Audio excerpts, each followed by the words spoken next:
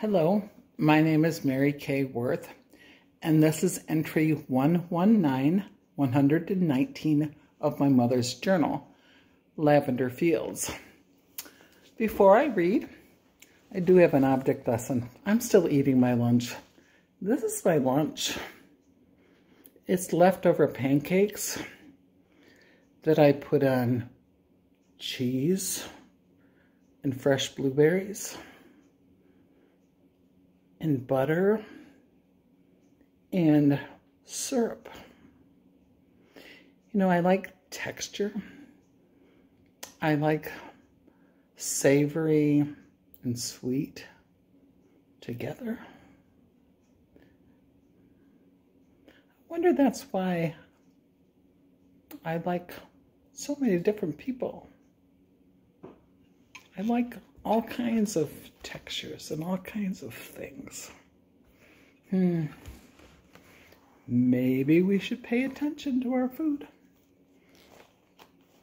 Anyway, let's read. August 22nd, Saturday, 2020. Mary's post today is a list of her overdue updates. Here is the list. 1. Independence and getting to the water. Number 2, nature in the point always inspire. Number 3, she sees double again. Number 4, mom's 14-day quarantine is over this next Tuesday. Number 5, advocacy worked for her. Mom was able to get her doctor to come to her room. OT and PT came from her own therapist. 6, my sister is back to teach and learning how to prayerfully navigate this pandemic. Number 7, my brother-in-law and others survived their rain and tornado warning scout camping. All made it safely home.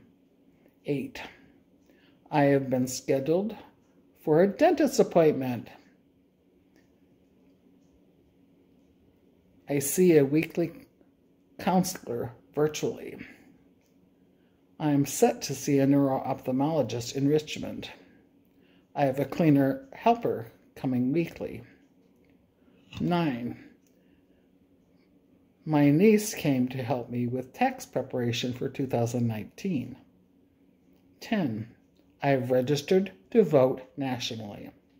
11, I am in email place to get a real ID. 12, I have booked an accessible room in Green Springs, Williamsville for 4 weeks. My scooter can go, and I can see friends and family. Her photos were all down by the water. That's the end of this journal. That's the end of this entry, 119. Happy day.